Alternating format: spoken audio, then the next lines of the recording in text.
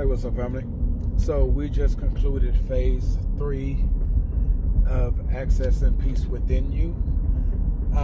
So we are now walking into remaining in your place of peace.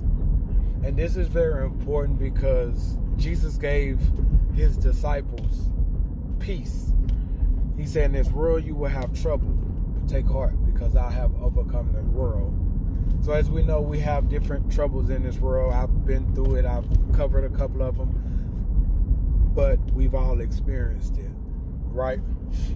And the most important thing is to be able to have a place within us where it's calm, where it's not chaotic, where it's our secret place, a hiding place when things are going crazy around us.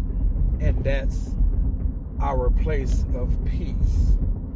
So this week we are going to cover a few things pertaining to remaining in our place of peace, operating in our place of peace. Because once we know we have, first of all, full access, once we know that this access is available to us whenever and wherever, and once we get used to it, once we experience it, once we rest in it, then it'll be a place that we long for, looking forward to when we are in that chaotic workplace, when we are in a relationship where it's rumble in the Bronx. Not physically, hopefully not physically.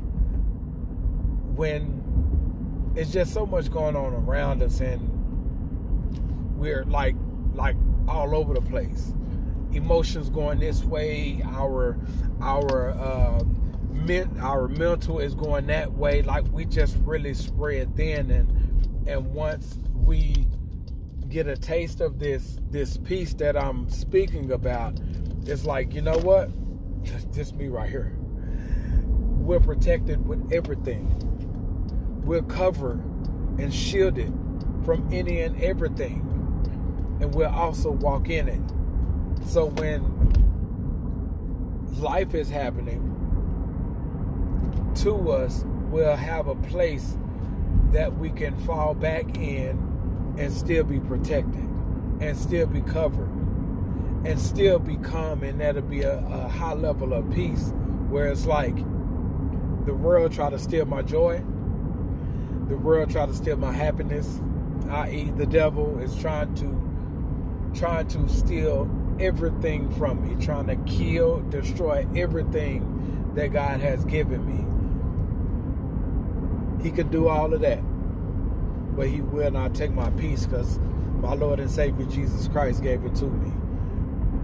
And that's the peace, that place of peace that we're going to discuss and review this week. We're coming to a close. We're almost done. But you hang in there and make sure that you are reading the descriptions in each video below.